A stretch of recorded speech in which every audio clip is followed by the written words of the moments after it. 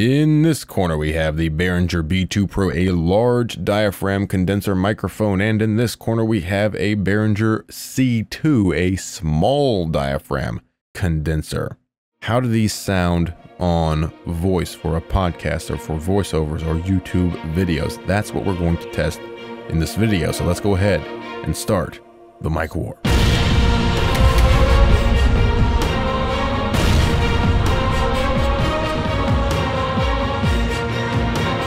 Here we are in Pro Tools for the mic war between the C2 and the B2 Pro. Small diaphragm versus large diaphragm. But before we start, we have to look at the samples so you know what's going on here. We have raw samples, and then we have processed samples. All of the processed samples are processed with iZotope Nectar 2 because Nectar 2 has, of course, an EQ, a gate, a de-esser, compressor, limiter, all of those good tools that you will use, of course, to produce your voice sound.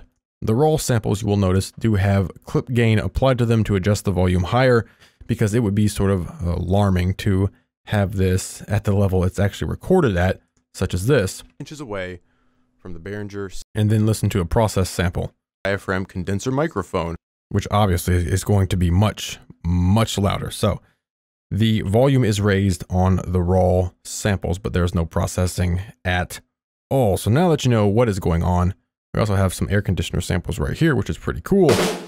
Now that you know what's going on, let's go ahead and start this mic war between the small diaphragm Behringer C2 and the large diaphragm Behringer B-2 Pro. The Behringer C2 small diaphragm condenser microphone from around 6 inches away. 6 inches away from the Behringer C2. The Behringer B-2 Pro from around 6 inches away, a large diaphragm microphone. Listen to the sound of the voice, the quality of the voice.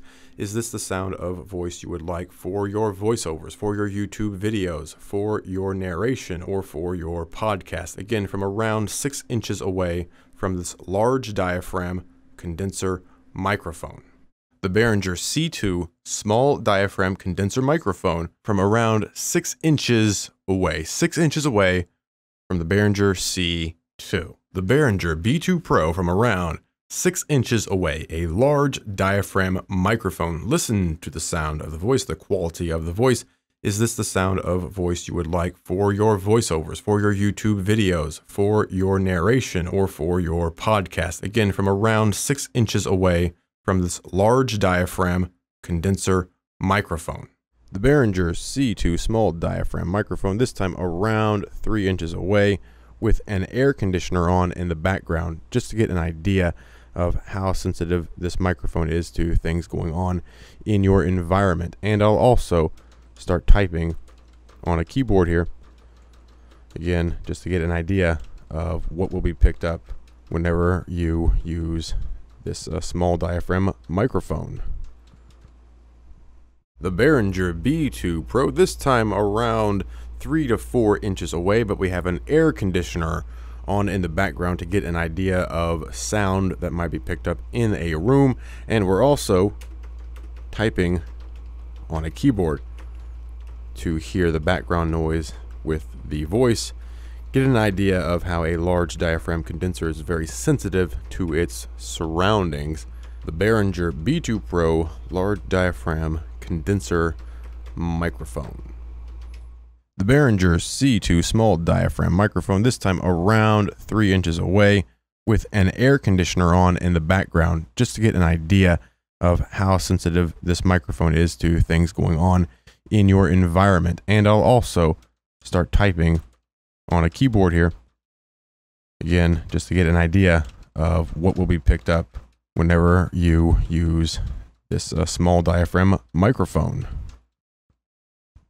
The Behringer B-2 Pro, this time around 3 to 4 inches away, but we have an air conditioner on in the background to get an idea of sound that might be picked up in a room. And we're also typing on a keyboard to hear the background noise with the voice. Get an idea of how a large diaphragm condenser is very sensitive to its surroundings. The Behringer B-2 Pro large diaphragm condenser microphone. The Behringer C-2 small diaphragm condenser microphone, this time from around 2 to 3, maybe 4 inches away from this small diaphragm microphone. Listen to the sound of the voice. Is this the sort of sound you want for your YouTube video, for your podcast?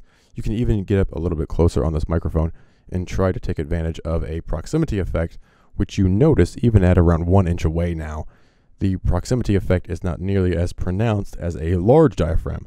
This may be good, this may be bad, but again, this is the Behringer C-2 small diaphragm condenser microphone. The Behringer B-2 Pro, this time from around 2 to 3 inches away from this large diaphragm condenser microphone.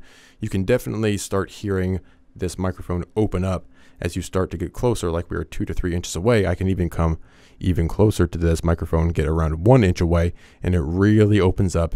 You can take advantage of that proximity effect, get that enhanced low end, and basically get that sort of radio voice very easily once you really start to get closer to a large diaphragm microphone like the Behringer B-2 Pro. Again, the Behringer B-2 Pro, a large diaphragm condenser microphone. The Behringer C-2 small diaphragm condenser microphone, this time from around 2 to 3, maybe 4 inches away from this small diaphragm microphone. Listen to the sound of the voice. Is this the sort of sound you want for your YouTube video, for your podcast? You can even get up a little bit closer on this microphone and try to take advantage of a proximity effect, which you notice even at around 1 inch away now. The proximity effect is not nearly as pronounced as a large diaphragm. This may be good, this may be bad, but again, this is the Behringer C-2 small diaphragm condenser microphone. The Behringer B-2 Pro, this time from around 2 to 3 inches away from this large diaphragm condenser microphone. You can definitely start hearing this microphone open up as you start to get closer, like we are 2 to 3 inches away. I can even come even closer to this microphone, get around 1 inch away, and it really opens up. You can take advantage of that proximity effect, get that enhanced low end, and basically get that sort of radio voice very easily once you really start to get closer to a large diaphragm microphone like the Behringer B-2 Pro. Again, the Behringer B-2 Pro, a large diaphragm condenser microphone. And there we have it, a small diaphragm microphone versus a large diaphragm microphone. Which one sounded better for voice, for your podcast, for your YouTube videos, for your narration, so on and so forth? Small diaphragm versus large diaphragm. You heard it here. Raw samples, process samples, different distances. What else do you need? Man, nothing at all. So leave your comment below. Which of these microphones, these classic style of microphones, small diaphragm, large diaphragm, which one won the mic war?